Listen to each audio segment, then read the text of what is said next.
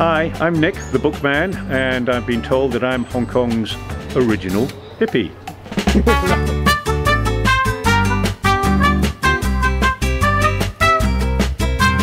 Where are you originally from? Born in London, Cockney by birth. Came out here when I was a kid, about 3 or 4 months old. My sisters were born out here, grew up over here. Last time I was back in England was about 86 or so, and I thought I should go back and check it out again. Went back for a 2-week holiday and thought, nah, I don't want to stay over here. So Nick is very much a Hong Konger, but he's not from this Hong Kong. He's from the other side that looks something like this.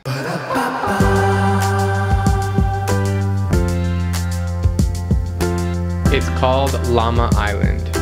In his early life, he was a TV journalist interviewing celebrities who passed through Hong Kong, like the Rolling Stones. Well, they did 2 gigs in Hong Kong in 2003. Did you go? I went to them both. Got to spend a day hanging out with Muhammad Ali at 74, interviewed Pele. Then in 1984, he got sick and tired of the city and corporate life, so he set off to explore the islands of Hong Kong because, believe it or not, there are 263 of them. As soon as he arrived here on Lamma Island though, he became hooked and pretty much never left, and it's easy to see why. Came over was a friend of mine, South African guy with me, said we're having a party, come on over, so came on over, had some really good South African smoke and things, and in the morning, pop, pop, pop, cops turned up, busted everybody sort of thing. We all got away with it and thought, okay, I kind of like this place. Lamma Island is Hong Kong's 3rd biggest piece of land, sitting just 10 kilometers south of the notorious skyscraper Row. The air feels fresher, it feels like a little fishing village. It just completely messes with your mind to be here. Despite being a 20-minute ferry ride away, the 2 islands could not be more different. In contrast to Hong Kong Island, the natural beauty on Lamma feels something like Vietnam or Thailand. It very much has a free-spirited, peaceful vibe and is home to a lot of creative artists mixed with locals. Hello! Wow! Okay, so there's a store here which is completely self-service. So yeah, honestly, you just put money into the box, you have a little checkout, you can see exactly how much it is, and it's quite self-explanatory. Right now we're walking through some little residential street. Very, very calm. I feel like I'm talking loud right now. Yeah, honestly, like, you can't keep your voice down, it feels a little bit scary. It's prohibited to have any building higher than 3 stories tall. There's no corporations, the only thing you'll see is an HSBC bank. So this is the only bank on the whole island. Only one. The only one, the only corporation allowed, everything else is family owned. And even cars are banned, so if you want to get around, then you must walk or bike. I'm from the UK, but I've been living on and off Lamma Island my whole life. Population's about 7,000. I would guesstimate about 1/3 are expats or so. I would say it's the most amazing kind of haven for creatives, young professionals, hippies, all types of expats end up here because it's so much cheaper than Hong Kong Island, but it's also so much more beautiful. Okay, back to Nick. He was one of the early foreign settlers here, and a lot of the hippie movement can be attributed to him. Today, you can find all sorts of characters from all walks of life who call this island their home. Russians, Ukrainians, Marilena's Finnish, there's a couple of other Finns over here.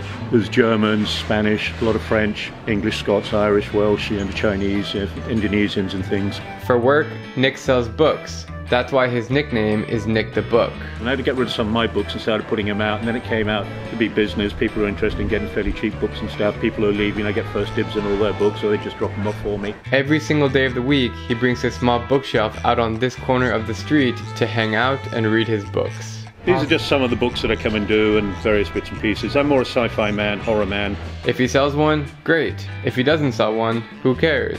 It just keeps him busy and happy, and that's all he cares about. But I'm happy, people come and spend 10, 20 bucks or so. Money I use, and that keeps Marilena her cigarettes, keeps my animals fed, looks after a few stray animals around the corner. Nick hasn't shaved his beard since 1984, and when I asked him why, he said, why not?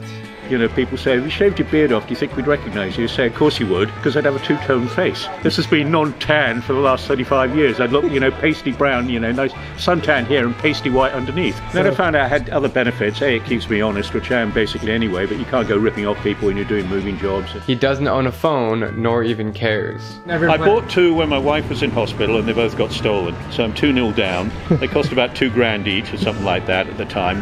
We had the money at the time and I thought this is a waste. As long as there's payphones and landlines available, I'm not really into the digital revolution that much. Analog is good for me. To me, it's completely bizarre that Nick can live this life far removed from any bustling society when the city of Hong Kong is just a 20-minute ride away. What is one message that you want to say to the world? Keep living.